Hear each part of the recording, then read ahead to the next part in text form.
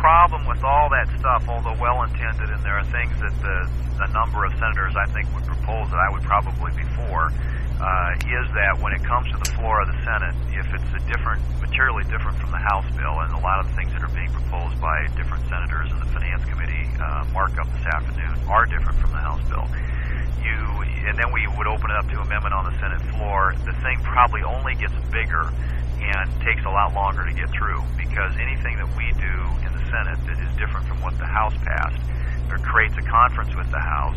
And my guess is that the delicate balance that was struck in the House bill could be undermined on both sides. I think if the income caps are lifted on those who are eligible for the rebate checks, then you probably lose Democrat support in the House. The Republicans in the House are going to resist efforts to increase or extend unemployment benefits at a time when we've got, for all intents and purposes, pretty much full employment. And so I think there are a couple of problems, several problems, frankly, with the Senate doing much to this that, again, changes it significantly from what passed the House in terms of being able to respond in a timely way.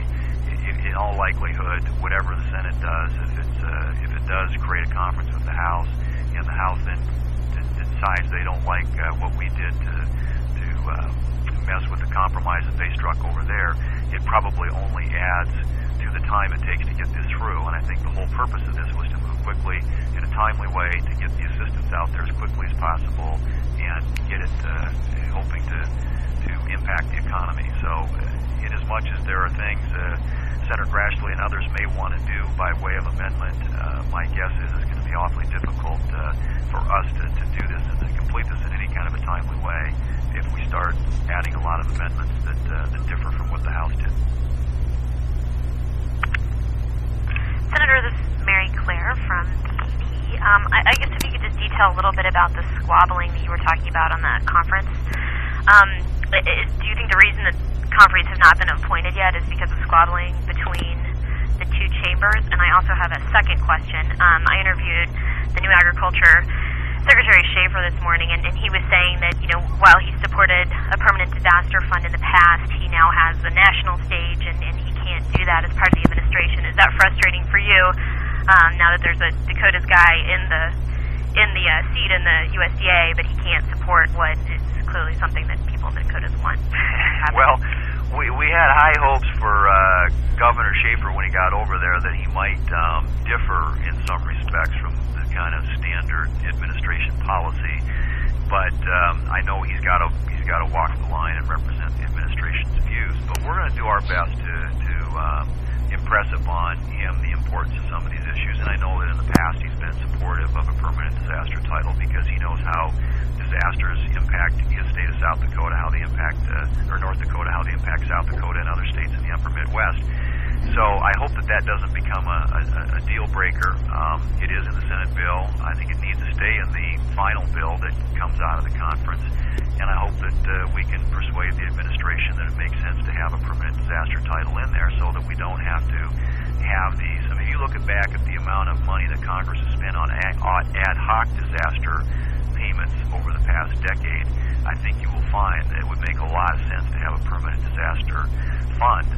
All this simply does is ensures that when a disaster strikes that we're able to address it in a more timely way than this last one where we had a disaster in 2005 and it actually took us till 2007 to get assistance through the Congress. So I'm hopeful that we can continue to work with him on that. I think in terms of the overall process that I talked about, it's no secret that there are differences between the House and the Senate bills and what each strives to accomplish.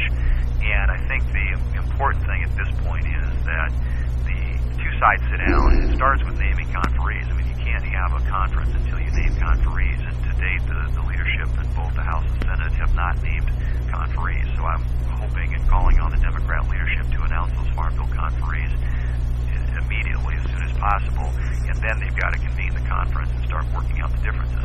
It seems to me what's going on right now is the House is trying to negotiate separately with the administration, and the Senate evidently as well, and they're not talking to each other, and this process doesn't move forward until the House and Senate begin to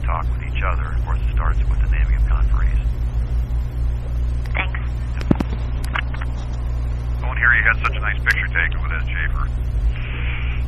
Where was that, Jerry? Oh, you guys sent it out. Oh, okay, good. Sorry. Well, okay. And Senator Grassley here's jumping on the side of adding on to the stimulus bill. How big of a problem is that going to be? You know, Senator Grassley and other members of the Senate Finance Committee are marking the bill up this afternoon, and there are some ideas about how to improve upon it, improve over on what the House did.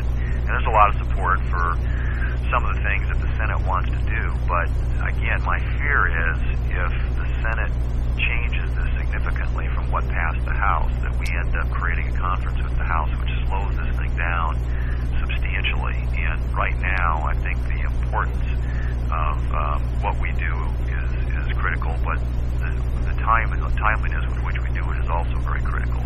If we are set on this notion that the rebate checks have the biggest impact, then we ought to get them out there as quickly as possible.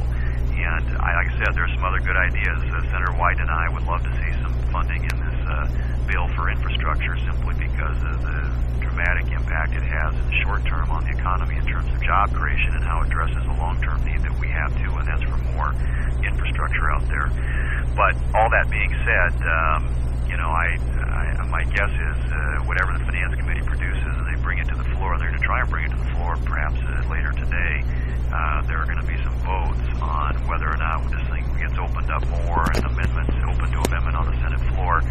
And one of two things will happen. It'll become much larger, which makes it very difficult then to get it ultimately through the Congress and signed by the President. He's trying to keep this thing in the parameters of about $150 billion.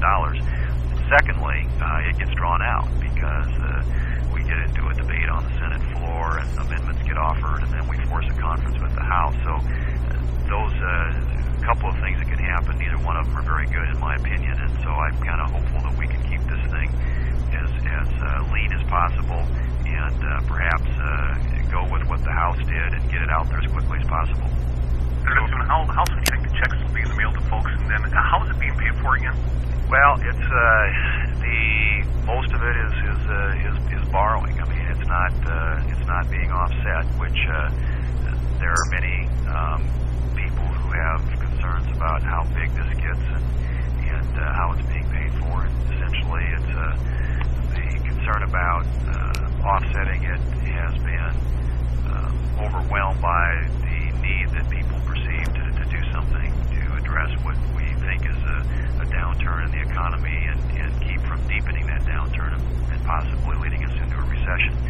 But the answer in terms of how quickly this happens, it depends a lot on how quickly Congress acts. But if Congress acts quickly, then the IRS can begin to put the paperwork in motion, or put the wheels in motion and do all the paperwork that's associated with this. And they think the checks could be out in about 60 days, I think is what they're expecting. It seems to me it could be done a lot faster than that. And I've even suggested why not just do this on the tax returns this year, and their answer is, well, we don't have the software to do this, which I find somewhat hard to believe, and if it's true, troubling. But in any case, they're looking at getting checks out there late spring, and hopefully that will be in time to have an impact on the economy in a way that will avert us or possibly